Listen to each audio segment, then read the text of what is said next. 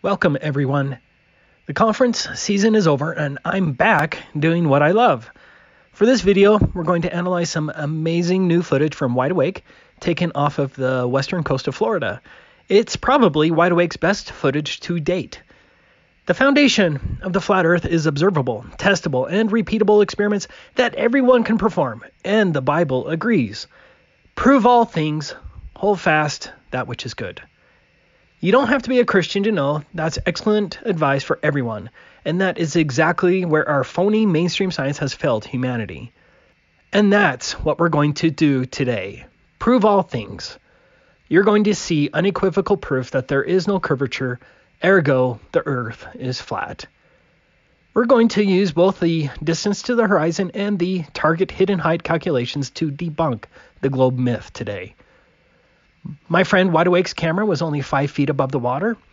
Here is Wide Awake's cell phone footage capturing the fact that he was indeed filming the Cutter Rock bird rack as shown on the screen of the Nikon P1000, which we'll be taking a much closer look at.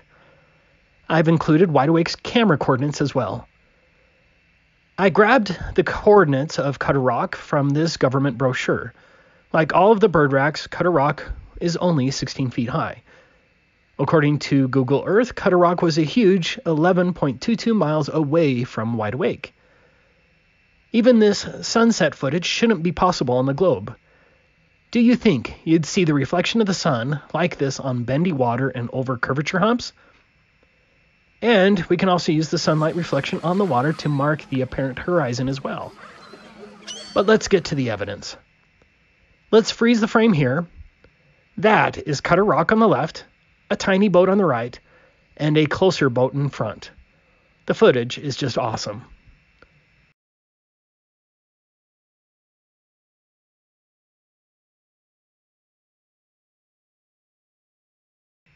Let's freeze it again.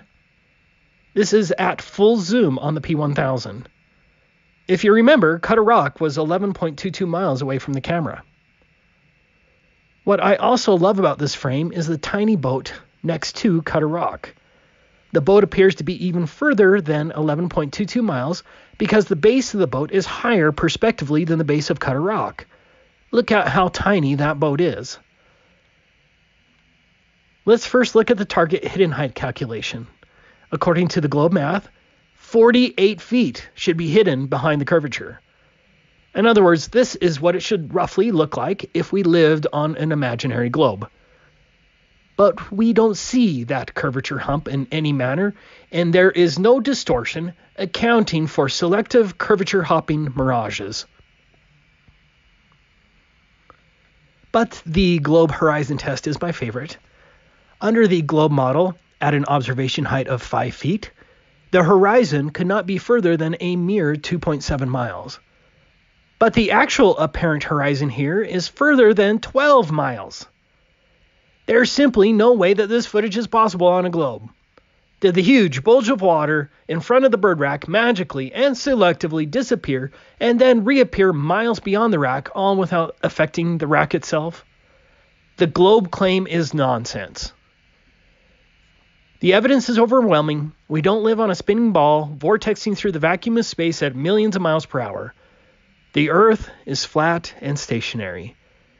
And the truth is the only way that we can all be free. So please, share it everywhere you can because our time is limited. I don't think taboo conspiracy is going to be considered commercially viable. Thank you.